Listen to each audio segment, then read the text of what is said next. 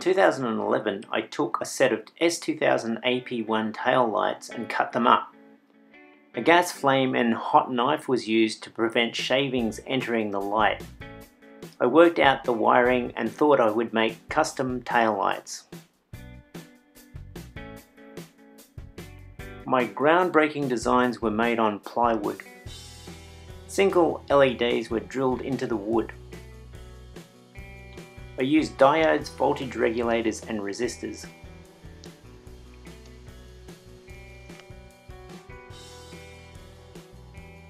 The crude handmade circuits were glued in place.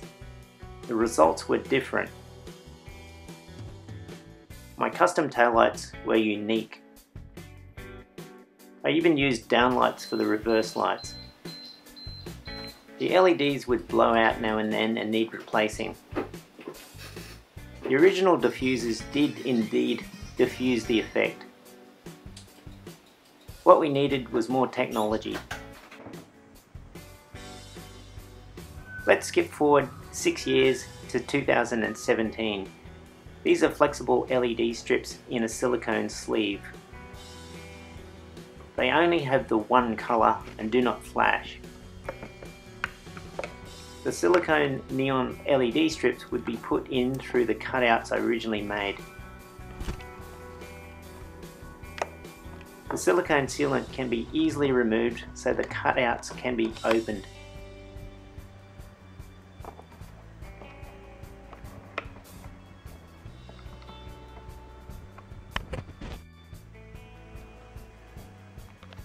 The silicone neon LED strips were to go inside here.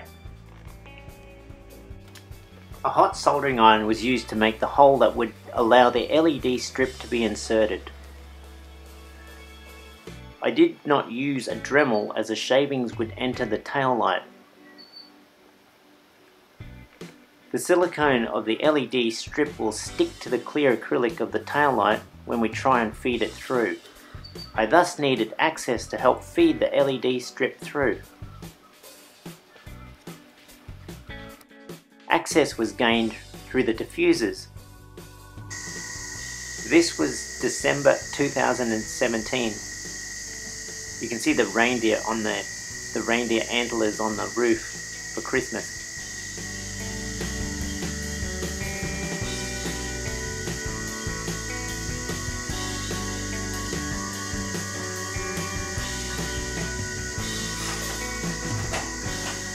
The reverse lights were downlight white Cree LEDs. The indicators had PVC rings to try to achieve an extreme light cutoff. The diffusers in the taillights spread the light too much. Moving now to 2021, this is the technology I want. This is a red amber switchback LED strip. The switchback circuitry is on the LED strip built in. When you indicate, the red switches to amber flowing mode. Unfortunately, the strip comes in a PVC jacket. The PVC only flexes in 2 dimensions. Taking the LED strip out of the PVC jacket did not have a nice result. I needed the strip to fit my 2007 silicone neon silicone tube. So the plan is to use the 2017 silicone strips and fit the new 2021 switchback LED strips inside. The new LED strip is as wide as the original silicone. The silicone strips will not fit the new width LED strips. We use a sharp scalpel blade and carefully cut out through the silicone waterproofing. You can see the IC of the flashing circuitry here. It's interesting that the LEDs actually face the tape of the PVC jacket. I threaded some very thin stainless steel wire through the silicone. A vise is used to hold the ends of the stainless wire.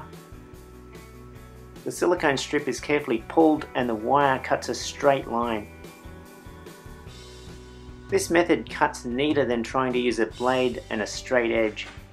The new, wider 2021 LED strip can be placed inside the silicone. I found later that it is important to close the silicone or the strip will work its way out. The new LED strip is placed inside the silicone, fine stainless wire is used to tie the silicone at regular intervals.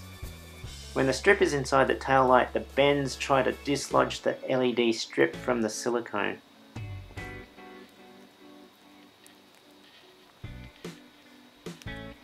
Here I'm using my fingers, but later artery forceps are used to tie the wires. We bend the twisted ends back into the silicone. Exposed wire ends are sharp and can scratch the clear tail light.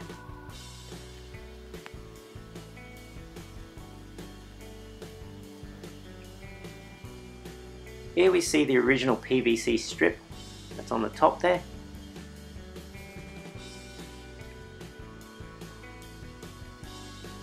This is the indicator mode coming up.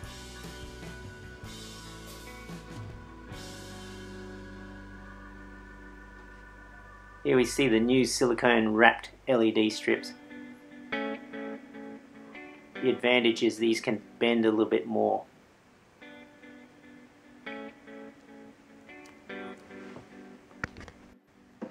I had to burn 2 extra holes to let the strip protrude from both ends. The sequential strip needs the control wires to come from the middle of the light housing.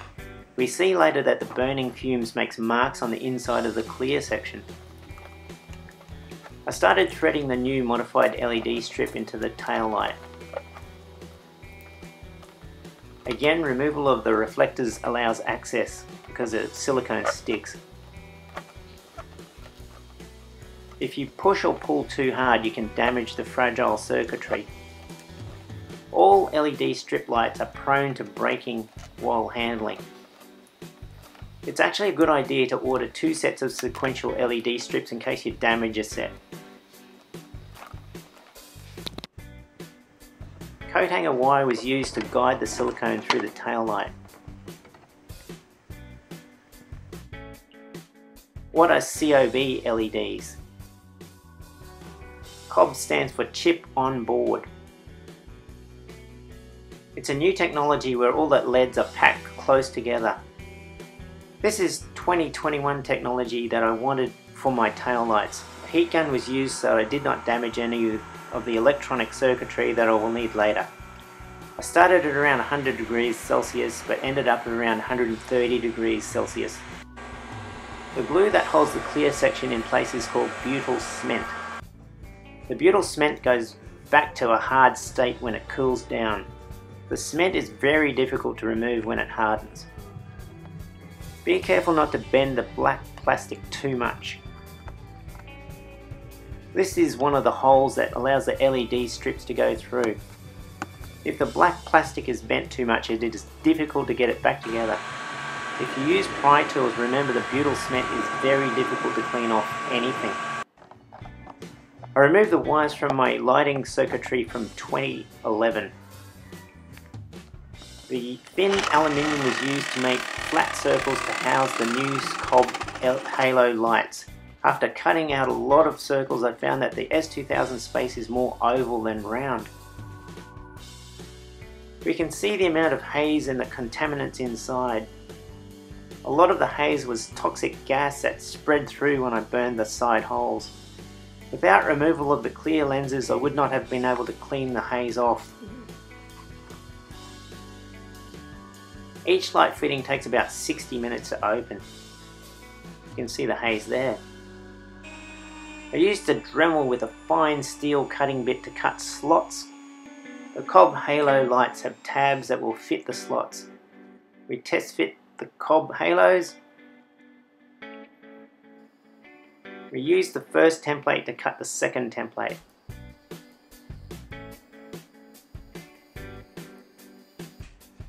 Make 2 templates per tail light. We test fit the wiring.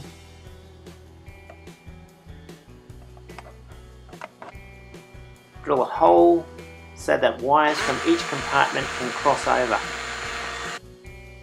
We use a matte black spray paint and paint the templates. The templates are aligned.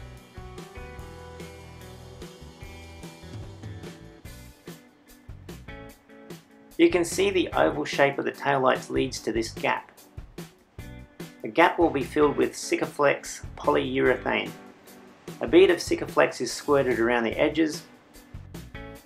Wet detergent finger technique is used to smooth the Sikaflex.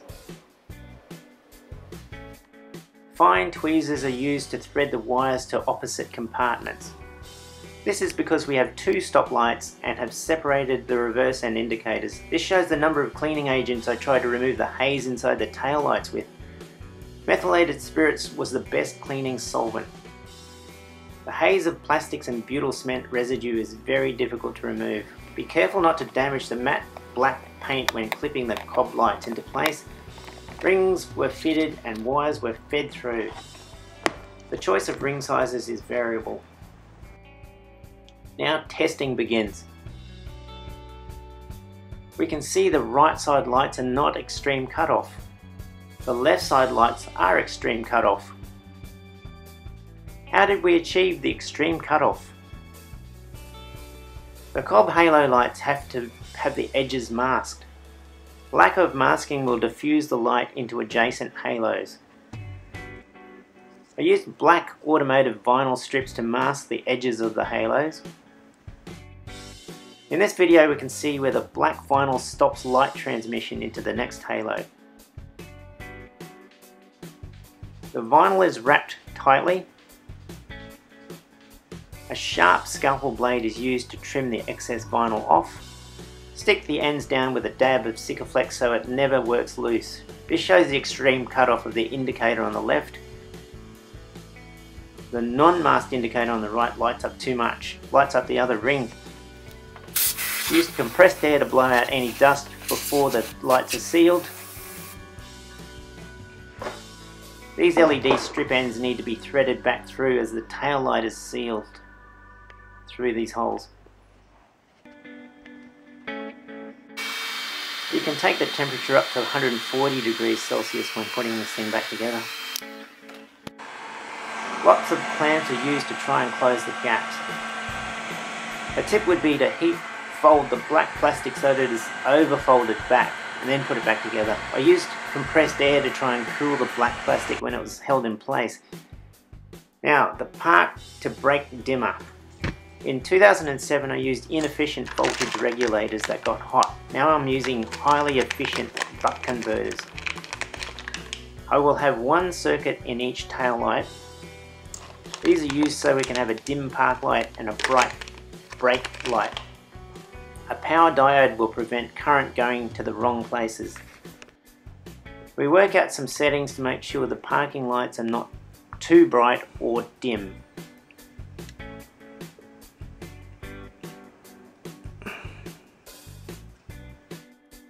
The buck converters are wired into the back of the tail lights.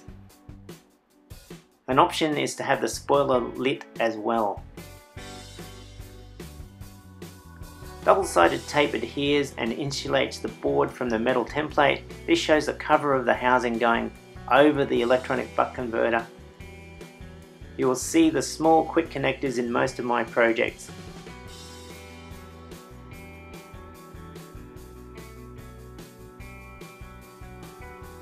It's a good idea to label all wires for future reference. Here's a comparison of the OEM and the new custom tail lights. When power is applied, the strip lights light up. I made the red strip lights run when the car is switched on. The central brake light can be set as a dim running light. Diodes can be placed if you do not want the central running light. Small relays were installed to give a full 12 volt to the strip lights when indicating. When the indicator turns off, the red light running light comes back. The original signal from the indicator wires did not have enough voltage to drive the sequential strip indicators. When the brake is applied, the full 12 volts is applied to all of the LEDs. The low voltage from the indicators was overcome by using relays. The white ring lights are very bright when reversing. Thanks for watching.